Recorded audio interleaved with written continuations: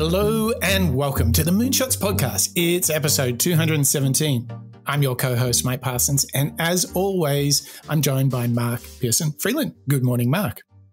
Hey, good morning, Mike. Good morning, Moonshots family, as well as our members and listeners. We are kicking off a brand new, exciting series today, Mike, aren't we? We certainly are. It's a new show, new series, and it is one that is so close to my heart. So I cannot wait to get stuck in. Yeah, I think you're right. You're totally speaking for myself as well as the rest of the Moonshots team there, Mike, because listeners and subscribers, we are diving into product discovery.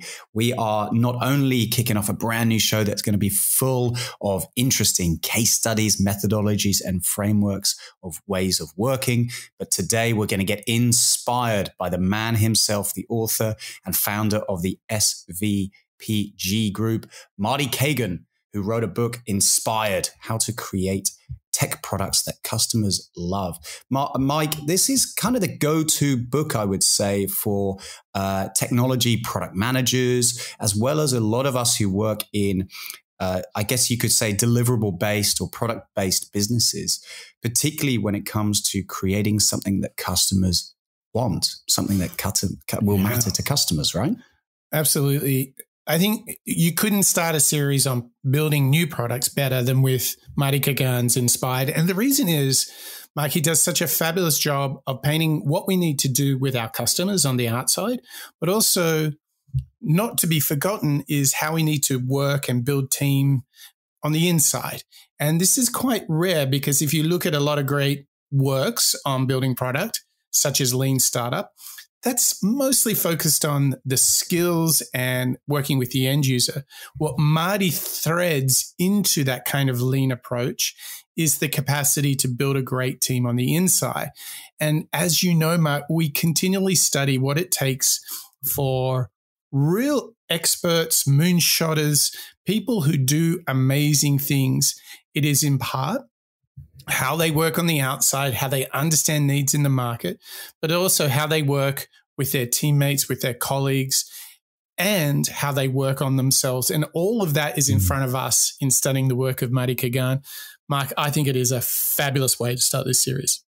Yep, I really can't wait. As you say, there's call outs that we're going to run into with entrepreneurs that we've studied on the show, such as, James Dyson, Stephen Covey, but also, Mike, I'm getting a little bit of Neil Pasricha and happiness and collaboration and so on. So I would say that if you're looking to get inspired to create new products, but also to find good ways of working, I think, Mike, we've got a bit of a package in store for listeners today. I agree. And we have, for those who are quick-fingered, we're going to have 5 giveaways later in the show as well. So if you're into product, you better stay tuned. But enough of the chit-chat, Mark. Where are we going to kick this off? We got to kick off with Marty himself, don't we, Mike? So let's start not only today's show with Marty's book, Inspired, but also we're going to kick off the new series on product discovery by hearing from Marty Cagan and how low-tech solutions can often be the path to innovation. In waterfall ways of working, and I would argue most of you are almost certainly still doing that. In waterfall way of working, the product, usually somebody in marketing or the business comes up with some requirements for the business, but eventually goes to a product manager type person, and they define requirements. That might be in some form of spec. It's usually in the form of user stories. And then that product manager will go to a designer and say, okay, here's what I need. They usually help them, quote, by providing some wireframes. But they go to the designer and they say, design me a solution to this. And then the product manager and designer now will go to the engineers, usually at sprint planning, and say, this is what we need built. Just to be very clear, that is literally waterfall. If that is how you're working, that is clearly waterfall. I don't care if you call yourself agile. This is not meaningful agile. And more importantly, forget agile. It's not, you won't get innovation. Now, why won't you? Because The little secret in product is the best single source of innovation is our engineers. And in that way of working, you're getting less than half their value.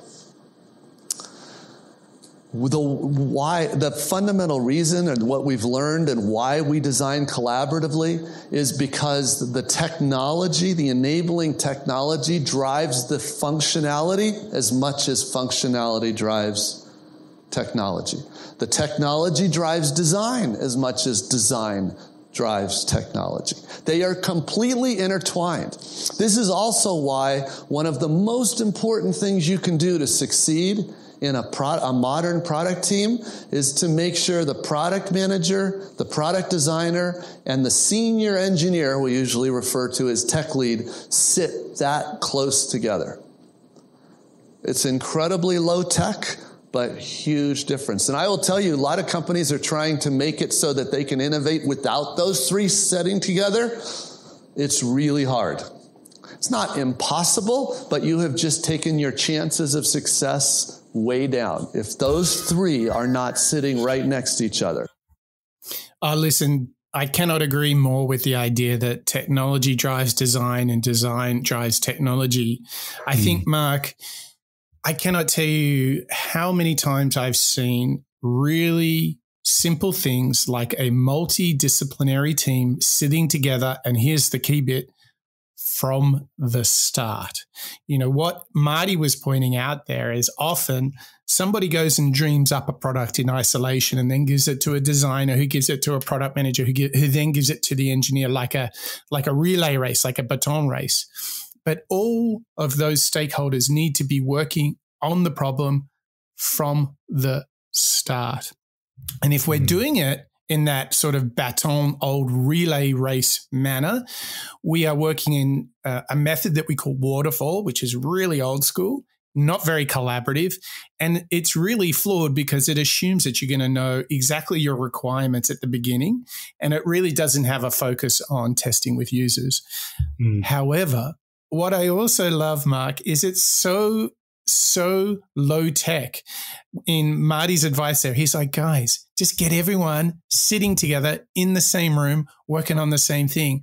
Whilst it does sound like, is it that easy? It really is. But isn't it crazy how many teams don't work like that, Mark?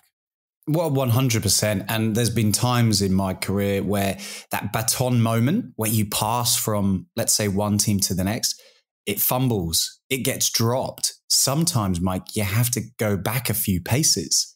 And how frustrating is it when you are trying to brief another team within your organization on something that maybe you've decided with a partner or other colleagues internally by yourself in isolation to, let's say, the product engineers, as Marty's calling out, that then need to be taken on the journey.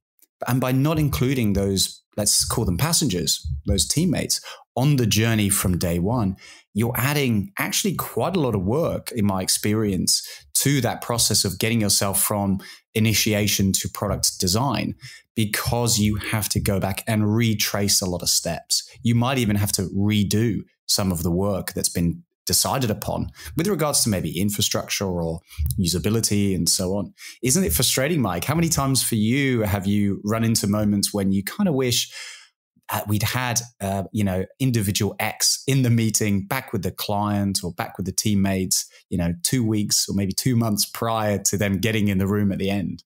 It's crazy, like getting people up to speed or onboarding them into here's what we're thinking of.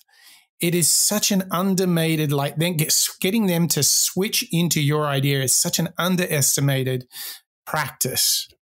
And they just don't have the context. They need to kind of warm up a little bit to understand where are we trying to go with this. But here's the other thing I'd like to build on from what you were saying. And this is fascinating.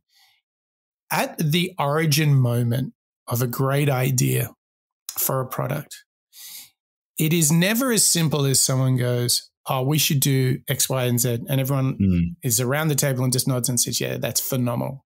No, it's much more organic and iterative. It's like Mark says, how about we think about this? And I'm like, yeah, that's good.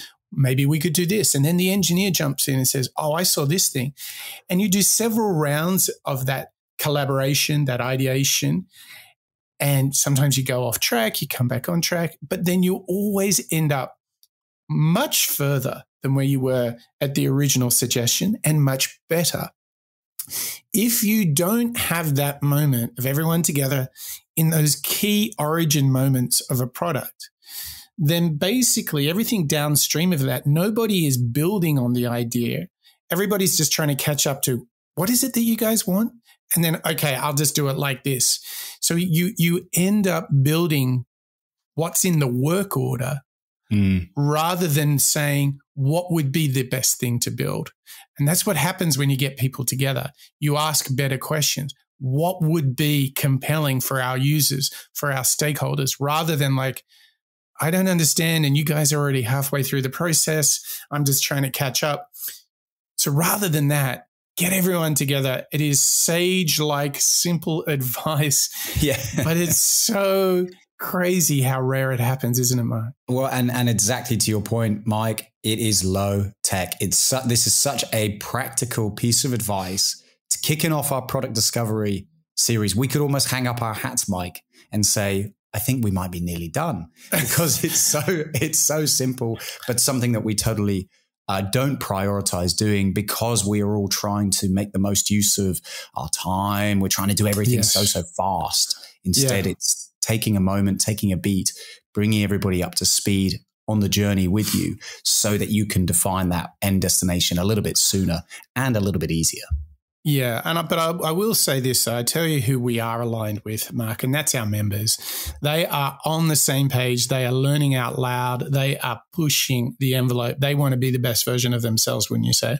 Yeah, I totally agree. And so in terms of discovering and calling out our key members, our supporters every week, please welcome Bob, John, Terry, Ken, Dietmar, Marjan, Connor, Lisa, Sid, Mr. Bonjour, Paul, Berg, and Kalman, our annual members. It's good that we're now adding more and more individuals to this list, Mike. It's great to see our longest lasting individuals grow week on week. So thank you very much for your continued support, guys.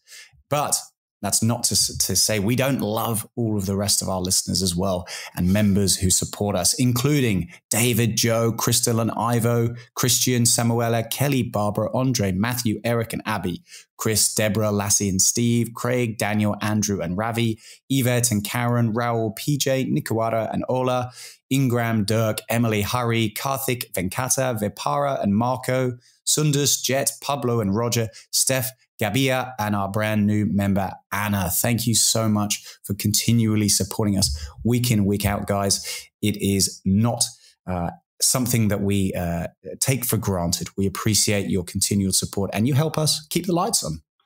We are super grateful to you. And now, in honor of our members, we're going to switch gears. We're going to ramp up from that low-tech solution. We're going to get high-tech. We're going to get strategic as we listen to Marty Cagan. It's still hard to do a product strategy, and I think it's because it requires four things, all four of which are hard for most companies. The first thing it requires is focus, which, of course, is no surprise, but most leadership teams really struggle to focus. They think they're focused if they're pursuing 30, 40, 50 initiatives for the year. They think that's focus because they're only pursuing 30, 40, 50. They're not pursuing the 200 that they would like to do. So, and I have to point out to them, that is not really what we mean by focus. You are an order of magnitude off. Focus is really about picking the few things. Honestly, it's typically 2 or 3 that really make a difference for a company. And that may be things like doubling revenue or increasing our retention of our customers or reducing the churn, same idea. But there's a few things that really make a difference. And so the first thing that's important for a strategy is focus. And as you know, especially because so many executives live by this fear of missing out, FOMO, that they see all these things going on in the world and they want to try a little bit on all of them so that maybe one of them really hits. Of course, that's not a recipe for success. So the first issue is focus. Why? That's one thing that's hard. The second thing that's hard is product strategy. So you've narrowed it down to 2 or 3 really important things for the company. And now it's based on insights. We have to use our insights to tell us the best way to focus our efforts and solve these problems. Now, those insights can come from quantitative. They very often do from an analysis of the data. They can come from qualitative, like talking to our customers. They can come from new enabling technologies. They can come from major industry trends. They can come from lots of different places. But this is another thing that most companies are not good at because they're not used to the model where they have to generate insights like this on an ongoing basis. They're used to the model where they just try to serve as many stakeholders as they can. All right, so that's the second thing they struggle with. And insights really are the key to an effective product strategy. Then the third thing product strategy requires is, the purpose of the insights and the focus is to narrow down the set of problems that we need our product teams to tackle. And then we have to assign those problems to specific product teams. And of course, that's very different than how the old IT style works, where you'd give them a bunch of features to build in a roadmap. Instead, we're saying, no, you have to give them a set of problems to solve. And that's at a higher level. And this is really where empowerment comes from. An empowered product team means they're given a problem to solve, not a feature to build. And they get to figure out the best way to solve that problem. And then the final fourth thing that companies struggle with is it still requires management, because things, as soon as a strategy is really being executed, first of all, some teams make faster progress than others, then the world changes, somebody acquires something, or a developer leaves, or you have a dependency you didn't realize. There's 1,000 things that come up. And a good strategy requires active management. But here's the key. You don't want to undermine that empowerment you just did by giving teams problems to solve, by micromanaging them. So the fourth thing it requires that's hard for most companies is managers that understand this idea of servant leadership, or basically they are there to help remove obstacles, chase down impediments, whatever is needed, but they're not there to take over and say, let me drive. Wow, Mike, we are hearing some sage wisdom and advice from Marty in that clip. I mean, we could probably hang up our hats and say product discovery, tick, after hearing those 4 steps. There is a whole show in what we just heard from Marty. Here's a question, though, for you, Mark. Out of those 4, focusing, thinking about product strategy, focus, insights, empowerment, and servant leadership, which do you think is the hardest for organizations to do? Focus, insights, empowerment, servant leadership. I think it's going to be insights. Because I think as a reminder for our listeners, what Marty's calling out with insights is quantum qualitative research, maybe looking at industry trends, maybe competitive analysis and so on. I think what I believe, Mike, is that a lot of companies and a lot of teams will perhaps deprioritize the importance of insights in favor of meeting deadlines, in favor of creating that next product feature or the next release in the roadmap. They will deprioritize those insights, that insight phase, because they want to try and hit their targets. And I think that's where I'm leaning towards. And it's actually probably the most fun piece, isn't it, Mike? As we'll discuss more today. What about you, Mike? Which of those 4 key steps that Marty's calling out for product strategy do you think is going to be the hardest? Yeah. So look, you might be fortunate to have like a great manager or a leader, and maybe the external events are driving you to a level of focus for your product strategy. But I think the insights that you mentioned and leadership that is prepared to empower teams, like, guys, here's the problem we need to solve. You guys go and work on the best approach to solving that. I think that's kind of rare. In fact, as you were talking and I was processing through what Marty said, invariably, I think what we do is prioritize delighting our internal stakeholders above and beyond delighting our customers. And I think it's very easy to fall in this trap, Mark, because if you are working with people, seeing people at the water cooler, having lunch with them, and they have needs within the organization, it's easy. It's so visceral.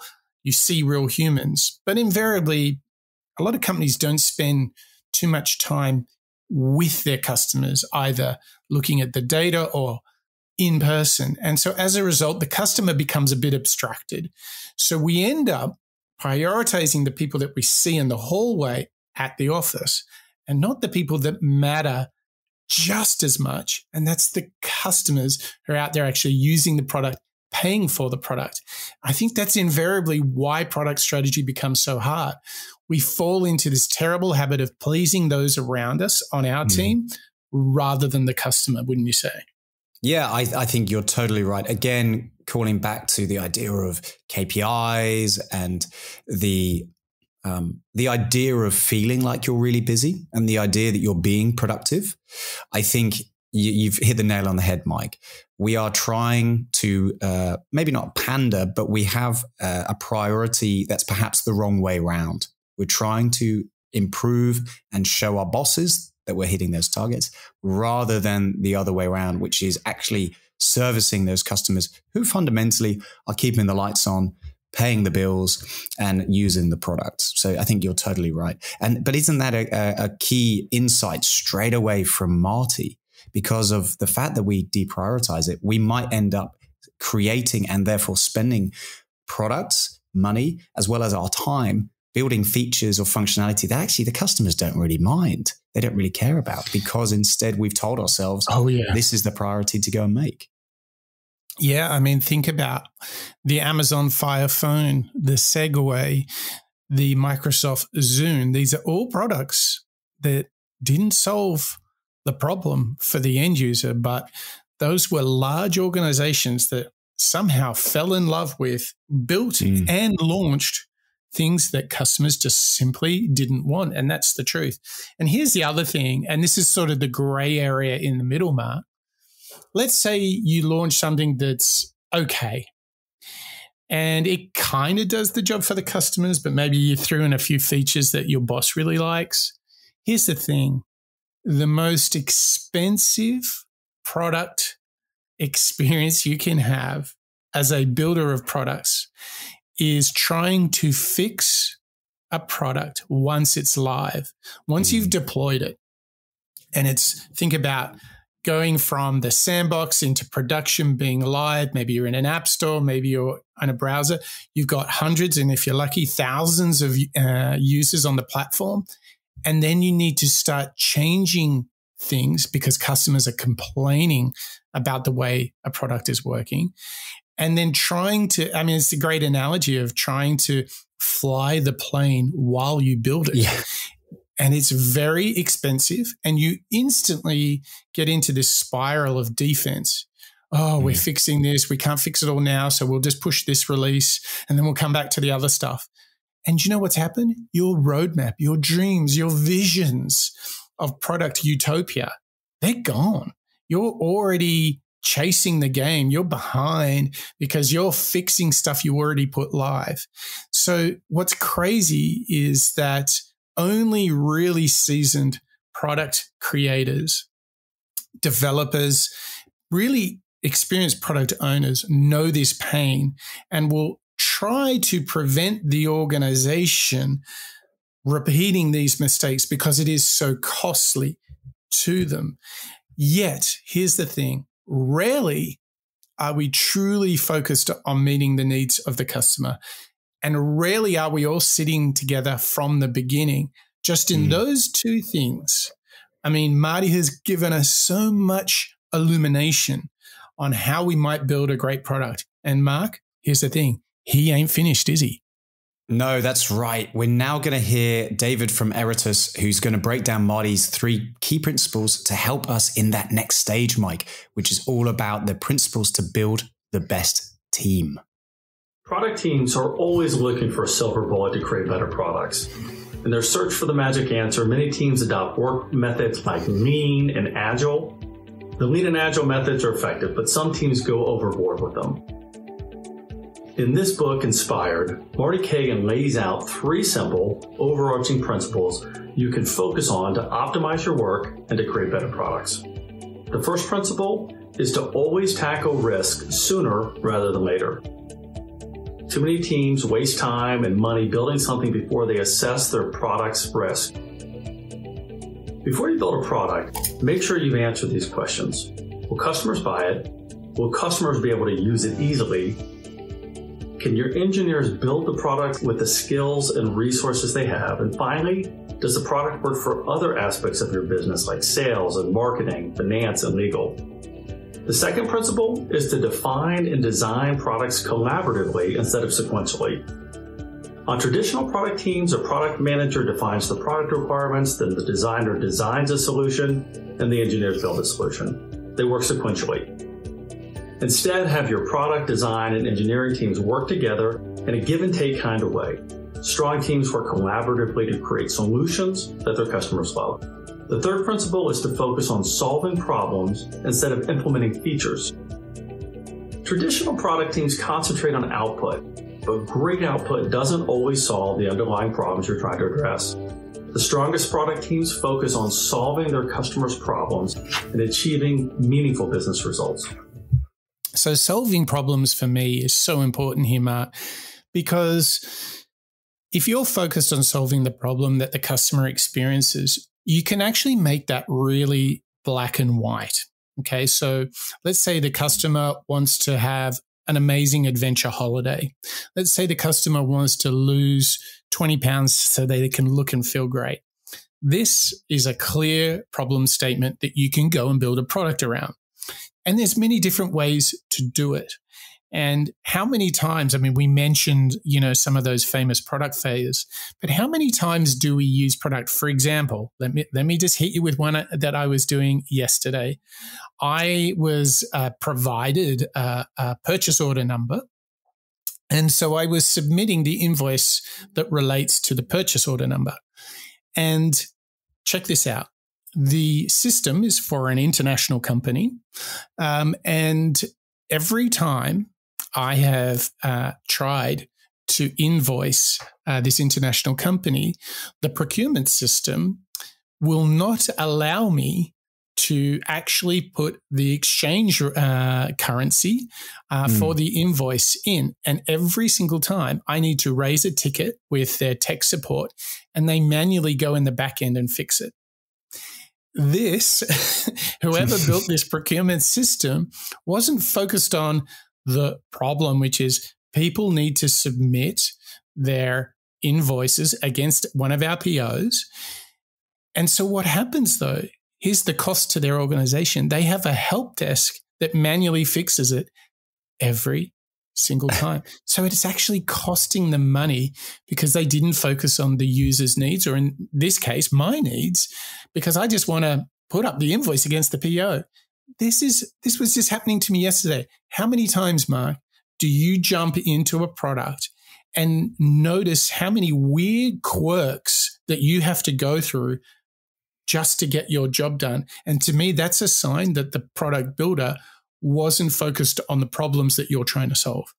Yeah, you're totally right, Mike. And that sounds exactly like the pilots or the passengers on the plane are trying to fix it while it's mid-flight. And how efficient does that feel and sound? Me, it happens a lot, particularly since this is such an interesting area that I love to learn about. When I'm using a product, whether it's a digital one or maybe it's physical, I will notice those moments when the customer experience feels a bit wonky.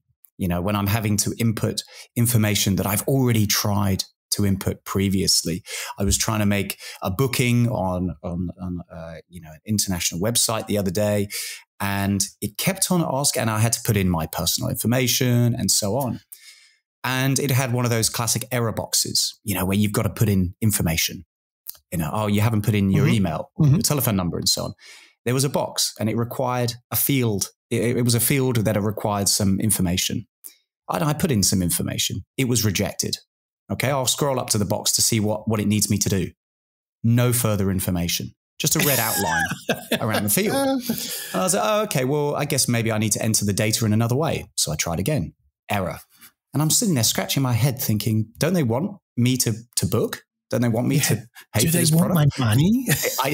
I physically don't know what to do next. So then I'm online. I'm having to think about getting in touch with them, their contact information and so on. And at this point, I'm thinking, I don't know whether I care enough for this. And suddenly that breakdown for a customer experience who's at this point, they're about to purchase your product, but that legacy system that probably was built a long, long time ago. And exactly to your experience with raising the PO, it's something that the business knows need fixing, but it's on nobody's priority list right now. And they've got a Band-Aid solution. They've got the tech team who are there to help customers whenever they do struggle, run into this particular problem, which again, everybody's probably aware of, and they're just deprioritizing week on, week out. It doesn't make sense for the end user, i.e. me or you. And instead of solving that customer problem, it's the Band-Aid solution that gets pushed back again and again and again. But how frustrating, Mike, is it for a customer when you do run into moments that you just think the business haven't really cared for me? They haven't really tried to create an efficient solution. And therefore, I'm kind of falling out of love with them. It's damaging, isn't it?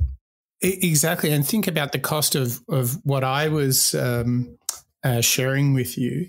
Is they literally have to have a team of humans augmenting the application in order to help people complete the tasks that they're trying to get done, which sounds, it's just crazy to think that that's how they are set up. They've accepted how big this gap is between what they've built and what actually the user needs.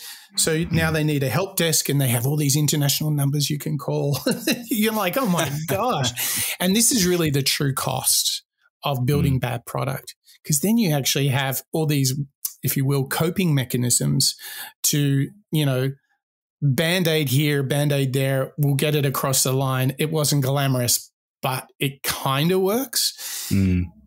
The difference is, just think about your checkout experience with Amazon. It's invisible. Think about your checkout experience with Uber. You don't even need to get out your credit card. It's things like these, which are the little magic moments in product that really help you stand apart. So this is, to me, such a huge lesson that we can take from Marty. And we've got so much more from Marty to come. I think the key thing I want to stress here is that there is a world of product, coming up with the idea, creating the team, building the first iteration, learning and learning. And if you're thinking that you'd like to get into this world of, maybe you've got an idea and you really want to kick the tires first before you build it, we have a giveaway for all of you listeners.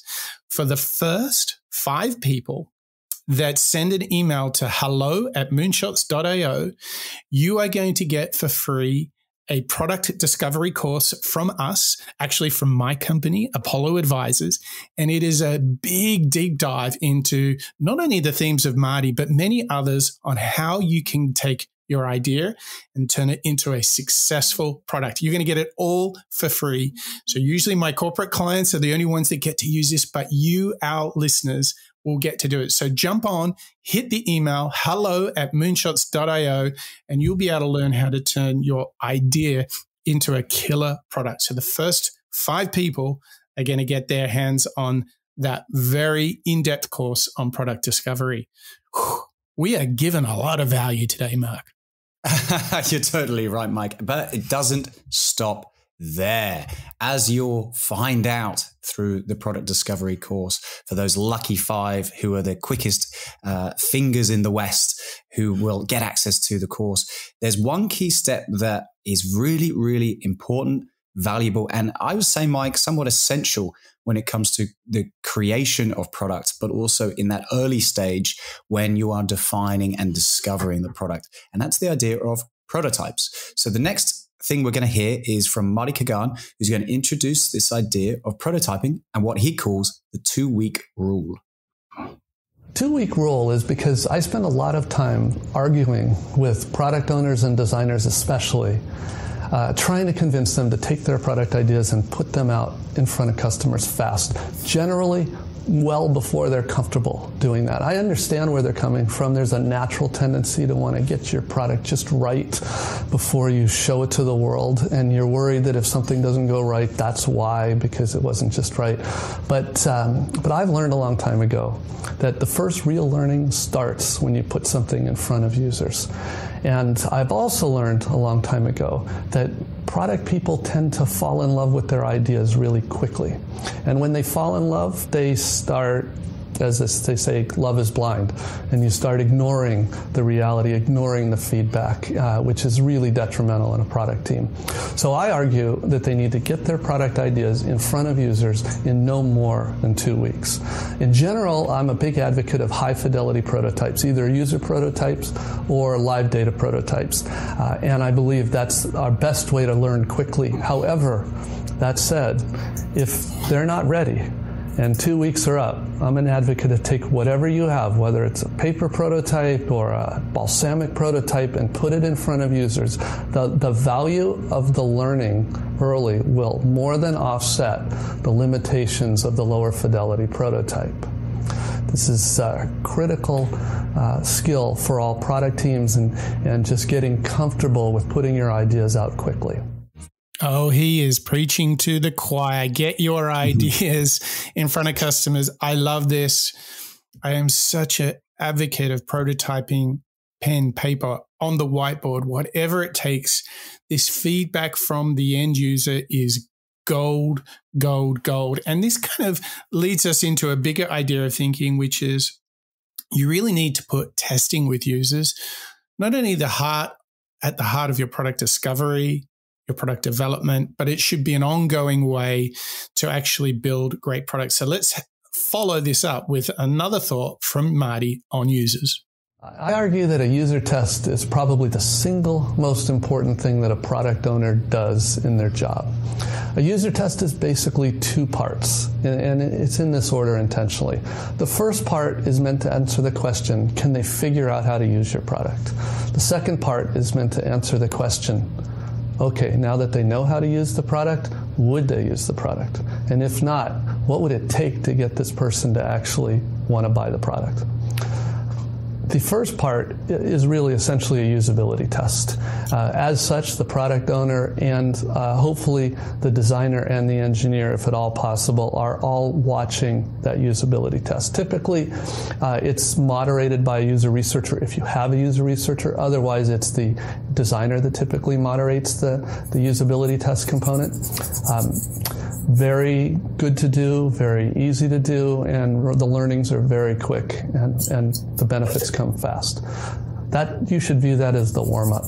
The real benefit of a user test is the second part, also known as the value test. This is where we're trying to figure out, now that they actually understand what this product is and what it does, now you can have a really informed, useful conversation about would they actually use it? Would they actually buy it? And very often I'll tell you the answer is no, or maybe, which is essentially no. And what you want to know is what would it take in order to get them? Now, a lot of people just ask the user you're testing, would they buy it? And they say something like probably or yes, and they are very happy and they go back and celebrate. One question I love to ask is the Net Promoter Score question, which is on a scale of 0 to 10, how likely would you be to recommend this product to your colleagues? And unless they say 9 or 10, they basically mean they're being polite is what's going on. They usually give you an answer like 5, 6, or 7 when you're just getting going. But when they say 9 or 10, they mean it, generally. There are other techniques we have to assess value. But overall, you don't want to leave that test until you know the answer to that question deeply. Would they choose to buy buy that product? And if not, why not? At this point, it's not the user researcher that's facilitating. Now the product owner takes over. They are actually driving on this question and following the discussion to try to get to an answer to that question. Once you've actually done that value test, or while you're even doing that value test, you need to be really open to what we call the pivot. You may decide through the course of this dialogue about what it would take for them to use it that, first of all, you may decide it's the wrong customer. There's somebody else in that business that actually needs your help. Or you might decide that you're really solving the wrong problem for them. If you just adjust the problem you're solving to where their pain is, you've got a much more valuable product on your hands. Very often what we decide is that the solution you have has got the wrong approach, and you need to take a different tack at solving that problem for that customer. And sometimes we find that it's the monetization strategy that's wrong, and that if you just adjust that strategy, you'll have much more success. Be very open to those pivots. They're often the key to a big win. Mike, this idea of being open to change, and specifically as Marty's calling out, the idea of pivoting based on, customer feedback around can they use your product? Would they? Is right in line with what we were learning from Sir James Dyson, and how his approach to engineering is not only about solving a problem, looking at it, figuring out how it can be improved. He sees a gap, but also the fact that progress comes from small improvements over time and tracking failures. I think this is a big idea around product discovery, which is the iterative process of refining slowly over time, putting it back in front of a customer. As Marty called out, a very simple way of doing it is like an NPS, Net Promoter Score, a bit of quant. How highly does a customer rate it? Okay, very, very simple dipstick to put in to see how customers are reacting to it. To then be able to build on, let's call it second order thinking, I suppose, to a certain extent. If they are going to use it and this is how they react, what might they expect next? Is this what they want to see? Okay, well, let's put it in front of them. This is really talking to the enjoyable aspect of rapid prototyping, isn't it? Well, it's not only speaking to that. In addition, it's speaking to the fact that this is a continuous, ongoing, iterative process, and it is not lightning striking once. Like, I think that's the biggest problem that a lot of sort of newbies to product development, product design have, is they think, oh, I've got an idea, I'll just make that. No, it's like, I've got a sense that there's a problem and maybe there's a particular way to solve that problem. I'm going to go on a long journey to get to the right answer here. And this is why it's okay for it to be wrong or not working or to fail, particularly at the beginning, because that's a great chance to get some understanding of how to make it work. And this all led us up into this big idea, and this is the final idea that we have from Marty, which is don't be obsessed with what you think is the answer. Don't have those assumptions. Don't have the wishful thinking, but rather fall in love with the problem. What you want to do as a founder is not fall in love with your solution, but fall in love with the problem. And this is the sad part. He was working on a very worthy problem. But instead of trying in 3 years, realistically, he could have tried more than 100 approaches. He should have tried more than 100 approaches. Now, it's a very hard problem he's working on, so there's no guarantees that even with 100 attempts, he would have solved it, but he would have had a much better chance than trying one. And this is so important to understand that as long as we solve the problem, that's just discovery. We iterate all the time. Sometimes we change our approach. Sometimes we improve the current solution, but we're constantly trying.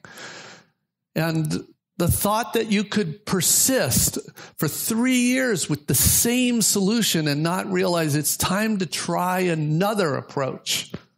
In fact, one of my friends, Teresa Torres, many of you probably know Teresa, she wrote a very good book recently called Continuous Discovery Habits. And if you haven't read it, I would encourage you to. And Teresa loves a technique. I believe she came up with it. I'm not sure, but she taught me the technique, and it's called opportunity solution trees. And it's not a big deal. It's actually a very simple technique. That's one of the reasons I love it. But it's meant to prevent this problem. If that startup team had done a solution tree, what it really makes you do is realize right at the beginning that there are many different ways we could approach this problem.